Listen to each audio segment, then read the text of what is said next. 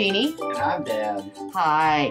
We're here today because we're going to teach you how to make what we call tuna fudge. Actually, it's tuna, eggs, flour. No preservatives. Makes a great cost-effective treat that we use in dog training, or you can just use it for treats for your dog.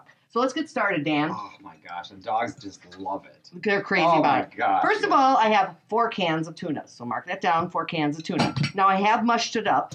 It has to be tuna and water. You use the whole can and the water because you're not adding any other moisture other than 4 eggs. 4 cans of tuna, 4 eggs.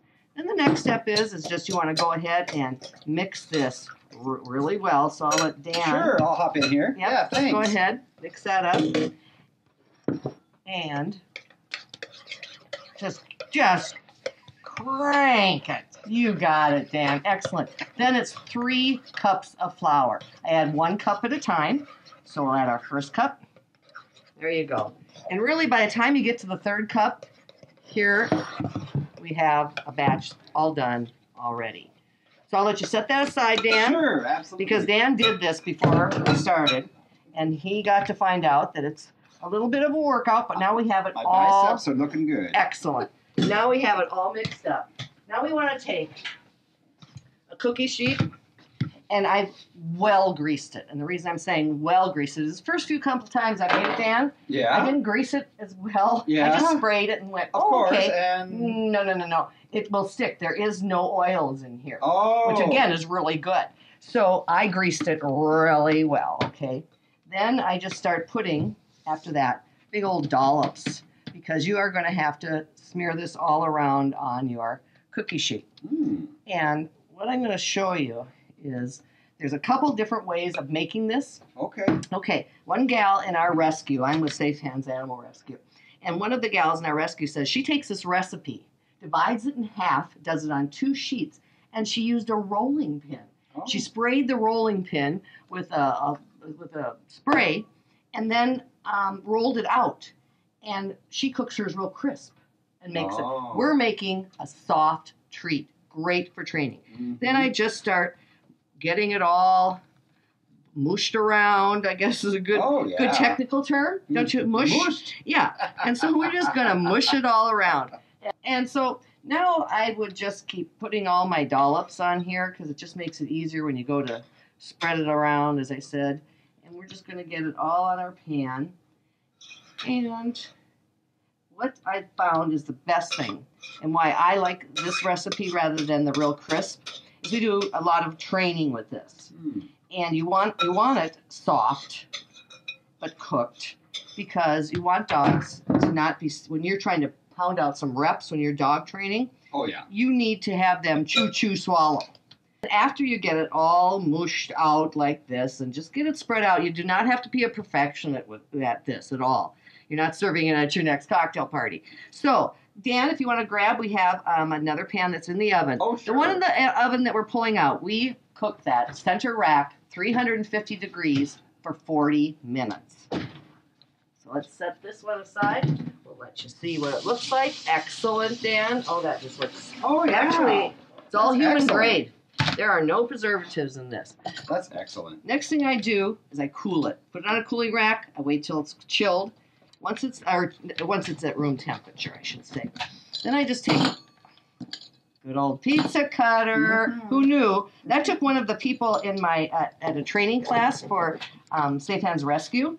I was using a knife, and I was talking about how much work that was. She goes, use a pizza cutter. And I went, oh, that was brilliant. Brilliant. Oh, yeah. And look at this. It's like excellent. And what I have found, though, when it comes to cutting it up into the finished product, like this? This is what you want it to look like? Exactly. Okay. Those are a finished product. All right. So what I do is, Dan, is I take it and I cut it up into, I guess you'd call it eighths. And then I go ahead and package it, put it in the fridge overnight. Oh. And there's a reason for that. When I start cutting this really fresh stuff that came out of the oven is now at room temperature, it tends to want to not cut as easy and crumble a little bit. So if you grab the stuff I have out of the fridge, I package it up, and then I pull it out the next day. And that's when I do all my cutting up. So here we are. I just take out one of these little rectangles, and I just start cutting. Oh, it's much better. Oh, isn't it? Yes. See, it's not as flaky. It's got some stiffness to it. Works really good. And after I've done numerous strips like this, I'll do the whole thing like that. Oh, yeah. Then I just take it. And that's why. See, it's when I'm doing this part that when it's fresh, it wants to kind of crumble. But when it's kind of got some firmness out of it overnight in the fridge or evening in the fridge before you cut it, so that it just cuts so much easier. Those are great size pieces too for training. They're or for perfect. Anything. So then we just package them up. As you can see here, I have finished product. I end up with about 8 of these. And so it's very cost effective. That's a lot of treats. Yes, it is. That's great. And it's great. Give them to your next door neighbors, give them as presents, or put them in your freezer. Just remember, no preservatives. I put 1 bag in my fridge, lasts for about a week. Okay. And the rest all go in the freezer. So when I finish 1 bag, I can just pull out another. Oh, that's awesome. And so let's just go over it again. Sure. For everybody, just so you know that we are doing 4 cans of tuna in water. Use the water, do not drain. 4 eggs. Okay. 3 cups of flour. That's easy. Yes. Well-greased pan, so as you can see, this didn't stick at all. Awesome. Then we mush it all out. We bake it for in the oven, center rack, 350 degrees, 40 minutes. Okay, that's easy. There. Cool it, cut it. I put it in the fridge because I think it's much easier to cut once you have it. And then cut it up, put it in all your little snacky baggies, and you are good to go. Well, thanks for joining us today to learn about making tuna fudge. I haven't met a dog yet that doesn't just love it. And it's simple, easy. You know what I love most is that it's not full of a list of ingredients you can't even pronounce that I'm giving my dog. Nope, all human grade.